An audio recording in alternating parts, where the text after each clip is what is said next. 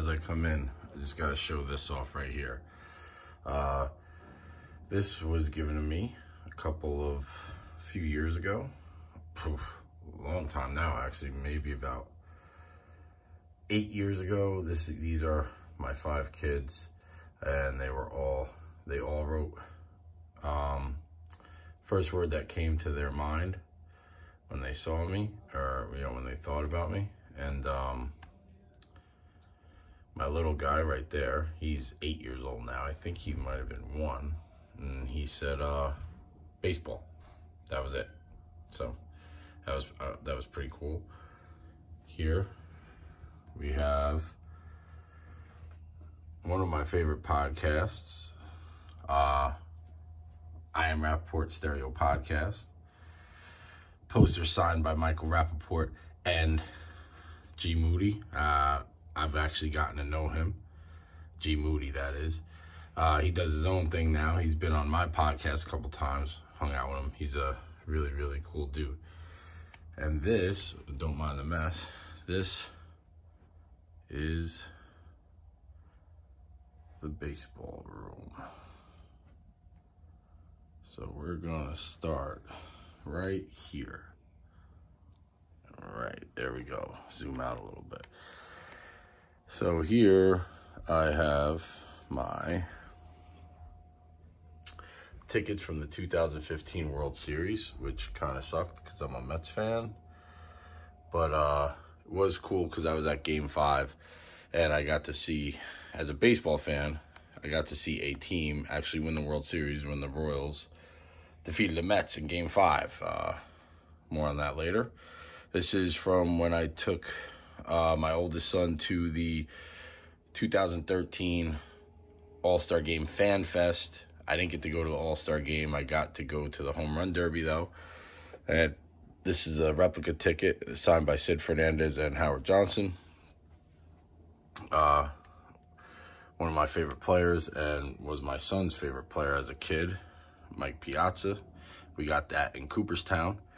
When my son, as a varsity high school baseball player, got to play up there. This is just a frame card that we got.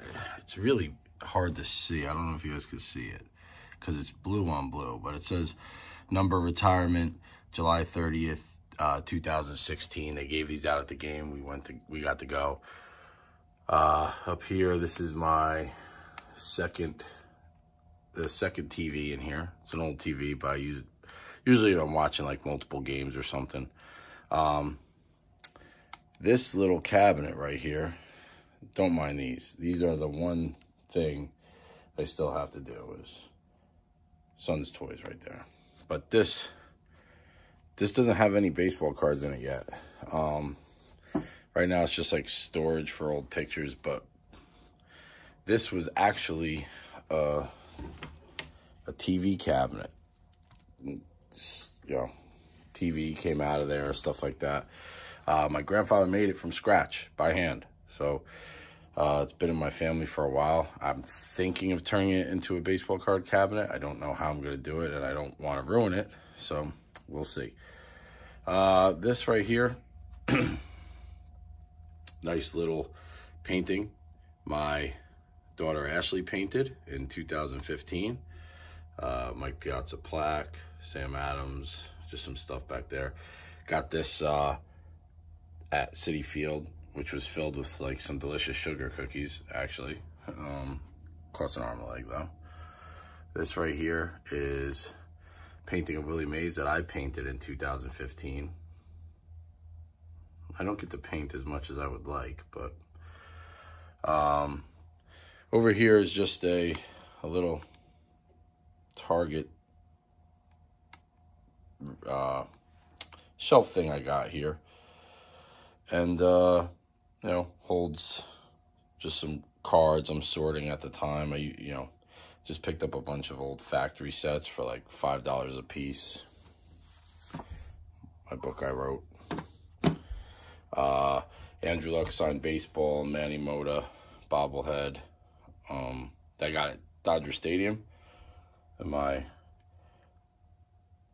brother, me, my cousin Frank, my dad, my Uncle Frank, who's no longer with us. So that's a really fun picture I keep in here. This is pretty cool. This was given to my son Anthony, who played varsity baseball, and he was like a utility guy, so he's a backup for pretty much everybody, including the pitching staff and the catchers, because he played everywhere, and he was just really didn't really get into too many games his first year. And this, we went up to Cooperstown on a trip. You know, high school plays up there once every other year, I believe. And he got his first varsity hit up there. He got in the game and hit a bases loaded double. Won the game against Bethlehem Catholic. He was in the paper, so I was pretty proud of that. Just a picture I printed out. It's just sitting there. I had it up on my wall, but I'm actually going to put something else here. This is just a baseball. I actually, this is a baseball from a game that I played in an adult league that I hadn't played baseball in about 20 years, and all the writing on it is worn off, so you can't see it anymore. But it was inscribed because there was a game where my son, when he turned 18, it was my last year playing, and he played in the men's league with me, and we accounted for two runs each in the final inning to win the game. We drove in 4 runs together. We were down like 4-1 or 3-1, and we won the game. Autograph picture of Hank Aaron. Now this wall is really cool here. First, I want to show this. This was my pass to my first ever national this summer, and ended up with a Kobe card on it. It's pretty cool. Over here is all ballparks visited. I almost have been to every ballpark. So I have 16 out of the 30, except I haven't been here. I have been to Cincinnati, but it was Three Rivers or Synergy or whatever they called it at the time, and I don't have any pictures of it. And another weird one up here at Fenway Park. I've been to Fenway Park like 3 different times, and I don't have any pictures of it, but there's some cool ones. My kid brother and sister here. Me and my oldest son here. This is one of my favorites. My dad grew up in the Bronx as a Yankee fan, and this is me, my oldest son, my youngest son, my kid brother, and my dad, all at Old Timers Day. This is Home Run Derby, City Field, sitting in left field with my guy. This is my 3 older kids. These 2 are twins, and she's 2 years older. This was the first game. I had them very young. And this is the first game that I ever took all 3 of them to. And it was, it wasn't Citizens Bank Park yet. It was the Vet. Because I used to live outside of Philadelphia. You can see there's a crane in the background actually building the new stadium. Oh, Marlins Park. This is pretty cool right here because front row, dugout. I actually was in Miami when the Mets got Cespedes, so I believe this is the first game Cespedes played with the Mets. He hit like 3 doubles, had an awesome game. And Jose Urena threw me a baseball that my son jumped in front of and caught it. But he did it on purpose because his very first game as a kid at 5 years old, Carlos Zambrano threw him a ball, and I had to catch it for him. So he caught this one for me and then gave it to me. I had never gotten a ball. It was my first baseball. This is not SunTrust. It is Turner Field, but I put this picture in here because in the parking lot of Turner Field, there is actually, or there was, I should say, the fence and the marking of where Aaron hit his 715th. So I got to take a picture there, which is pretty amazing.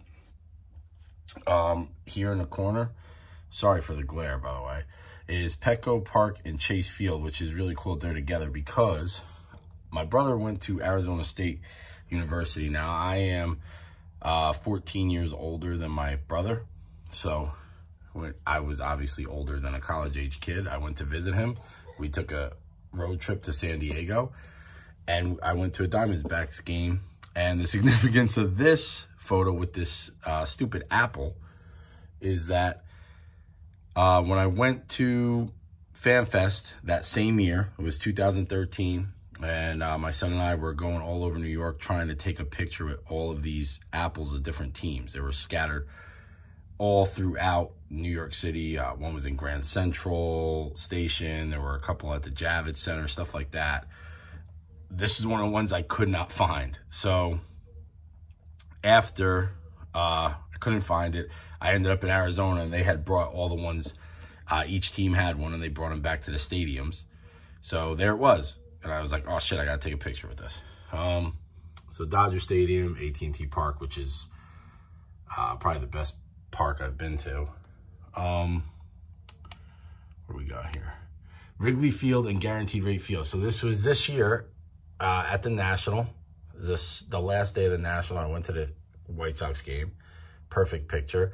And this, the day I got into the day I got into Chicago for the National, the Mets were actually playing against the White Sox. So I got to go here, see the Mets. That's my little guy, and a thing that says his first White Sox game. So that was pretty cool. This corner right here is this is the ball I got signed at FanFest. A couple pictures of my son and I with different players. This is the ball that I caught at the game, and this is the ball that my son caught at his game.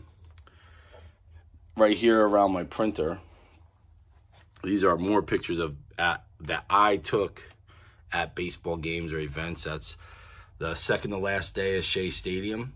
Santana pitched a complete game, 1-hit or 2-hit shutout against the Marlins. Of course, the Mets would blow it the next day.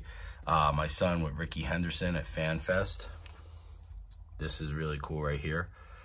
Up-close picture I took of Mike Trout warming up, home run derby. Here's another one. It's kind of sad. That game when I got the ball, Jose Fernandez in the dugout, and we were like right there. This is Game 5 of the 2015 World Series, where the Royals are celebrating beating the Mets. Still haven't forgiven Lucas Duda. Which Matt Harvey pitched an awesome game. It was like the last good game Matt Harvey ever pitched. David Wright and Justin Verlander hanging out before home run derby. Me and my son. 2015 World Series. And here's another one at that game. Ichiro at that Marlins game. All-time great. Was pretty excited to see him. I'm a huge Mets fan, in case you couldn't realize by now. So this right here is one of the greatest moments that I've ever witnessed, and that is when the Mets won the '86 World Series. And this is a print of a watercolor painting by, and I may be butchering his name, Joe Petruccio. He does called Art That Rocks, and he does a lot of baseball, sports, mostly Mets, a lot of Elvis and pop culture stuff all in watercolor. He's really amazing. Gary Carter and Jesse Orosco. Over here, this is just my little desk. Got my PlayStation, computer, tripod. Come over here now. Don't mind the stains on the carpet. That's the next thing I have to replace. This is my wall of Mets autographs. So, as you can see, I have the Mets banner up there. This right here is a autographed team ball, and I bought this years ago. Those are two Mets glasses, maps of Citi Field next to it. I bought this years ago, before eBay really, and so it was, I'd been looking for a 86 team ball, and the closest I could come is I found an 87 team ball, so I bought it. Mostly the same people. No Ray Knight, though. Sid Fernandez, Edgardo Alfonso, these are just all, like, Mets players that I really liked. Keith Hernandez. Ed Charles, who a lot of people don't know, he third baseman for the '69 Mets. he was actually the first Mr. Met. They used to just throw a baseball head on him and have him dance around. Johan Santana, who I love, only Met no-hitter. That's Cleon Jones, and he inscribed at 69, World Series last out. Lenny Dykstra, who's kind of a douche, but, you know, as a kid I liked him. But I don't know if you follow him on Twitter. If you're on Twitter and you don't follow Lenny Dykstra, you're missing like a train wreck as it happens, especially when he starts beefing with O.J. Simpson. Yeah, I said that's true. Ed Kranepool, Dr. K, Andy Chavez making a catch in the 2006 NLCS. Ray Knight, 86 World Series MVP. And over here,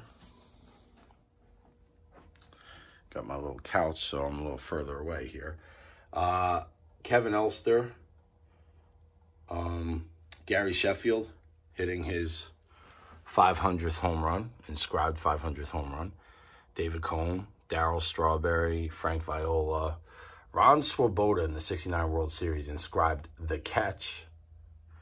This one is, I'm going to get a little closer for this one because this one is really cool, but it's kind of, I got a great deal on it because the autograph is a little smudged, but it's Beckett certified. It's Mike Piazza, and just sliding in, tagging out Chipper Jones at the plate. And if you know about the Mets and Braves, you know that Chipper Jones is a mortal enemy. Ron Swoboda again, Howard Johnson, oops, wrong way. David Wright, and Gary Carter, my favorite Met of all time. So these are the Mets. Over here, underneath, I have this little table on the back of this couch. More Mets stuff. So the two ends of this table here are the 86 Mets. This is Game 6, 86, signed by Bill Buckner and Mookie Wilson, and dated. And on the other side of this is really cool. Jesse Orosco, when he threw his glove up, signed and inscribed Game 7, final out, 86 World Series. 300 great cards over here, Piazza bobblehead, some baseball books. These baseball bookends I made myself. Well, Jose Reyes. This was given to me by my cousin, and it is a cigar box.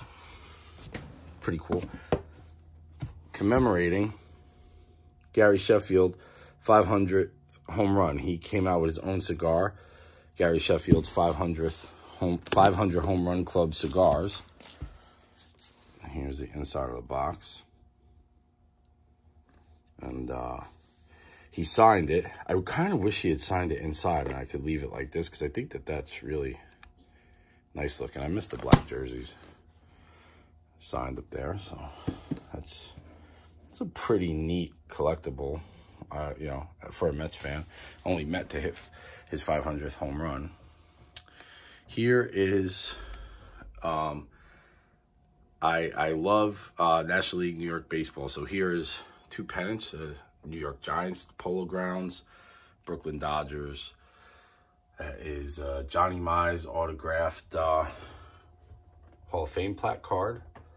Carl Erskine autographed photo, who I believe is still alive.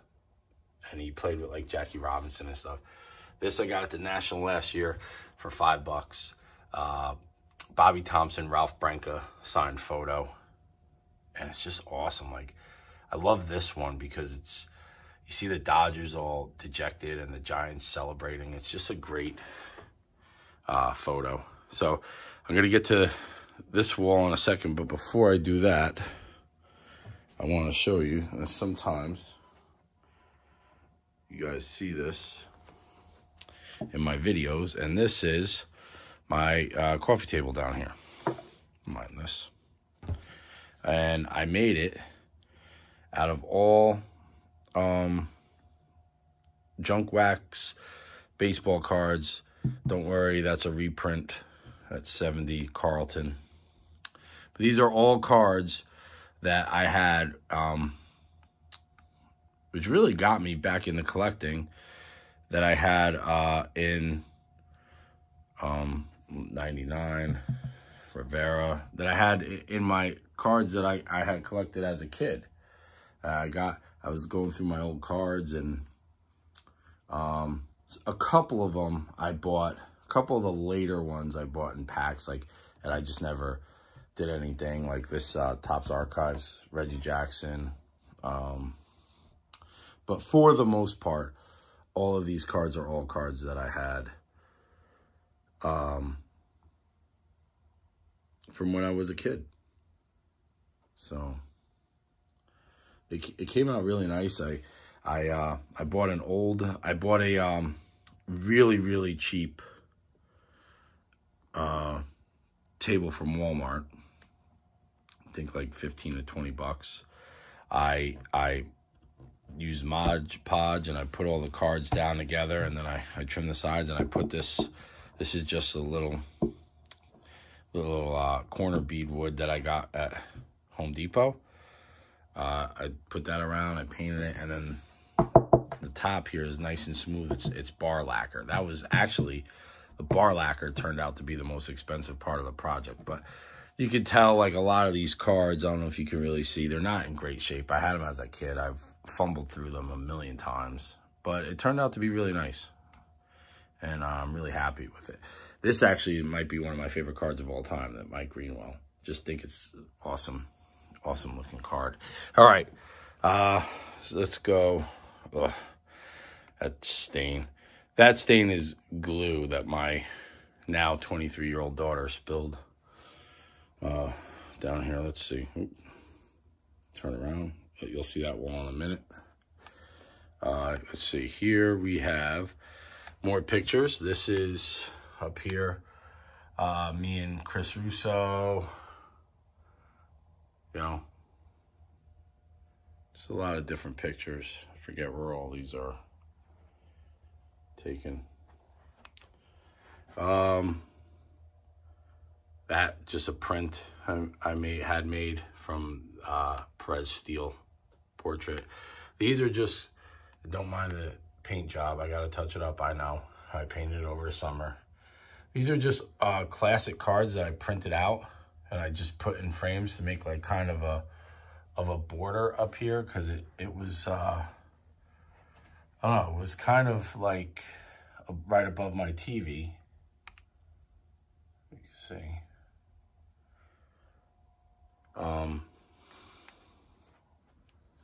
Right above my TV here.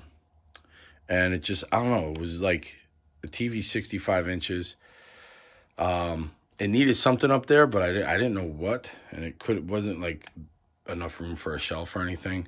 Now below here, I'm working on something, some type of cabinet for my cards. I don't know if I'm going to be able to do it, but so now we're going to go to my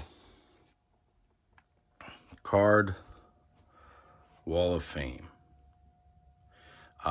This was just a plain wall.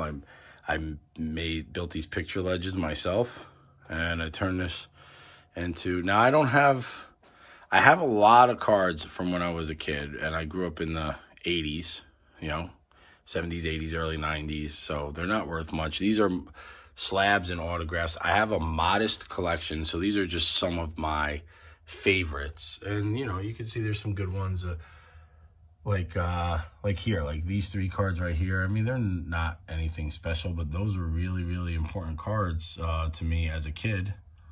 You know, they were huge in the 80s, you know, and I finally had them. A couple Piazza rookies, couple Mantles, 53 Bowman Musial, one of my favorite cards of all time. Got that for Christmas. You know, some stuff. This is really cool. I pulled out of a pack years ago, bought one pack of Heritage, and it's A-Rod, Mickey Mantle. You know, over here are just some of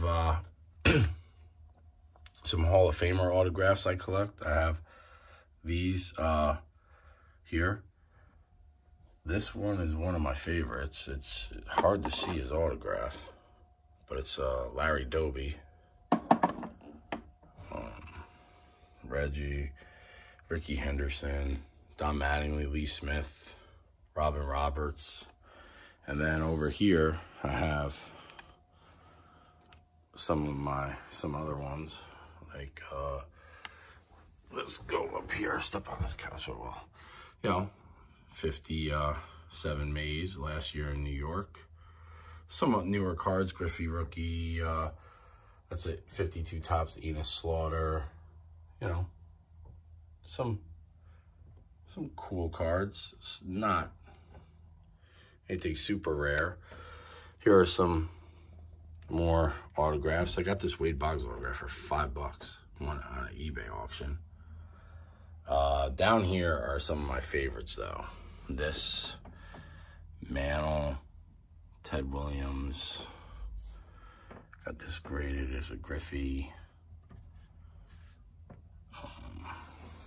You know, Duke Snider, Monty Irvin, grew up in New Jersey, in Orange, New Jersey, where I spent the first 12 years or so of my life. And that's really it. It's a great room. Most of my cards are in storage in my garage, except for like my newer cards, and are in a couple of these little things, these cases right here. You know, just more slabs and stuff. You know, I'd say that I have two collections, really the collection that I had as a kid, which is not worth much of anything and not in great shape, but I love them. And my new collection, which I've been building, which is mostly slabs and autographs and stuff. But so that's it. I hope you enjoyed this video, and thanks again for watching, everybody.